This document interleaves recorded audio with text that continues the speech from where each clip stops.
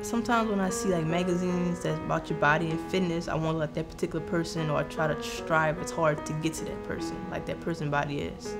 I mean, I'm an athlete, so I have like kind of like muscular, but not too muscular, so it just, like, exercise is like important to me.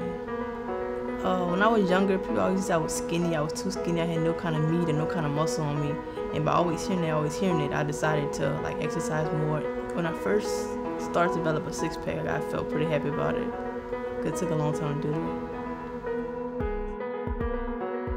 it. Sometimes it seems close to attain, but then again, it is hard to do it because it's kind of stressful.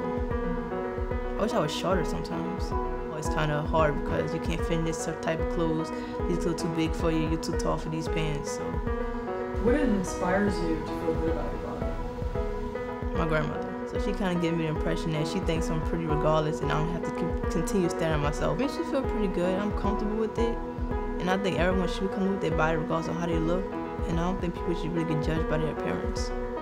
Don't have to really worry about what other people think about them. They can be comfortable with themselves. And I always have to try to maintain a certain image. My name is Kenisha. Not perfect, but on the verge of improvement.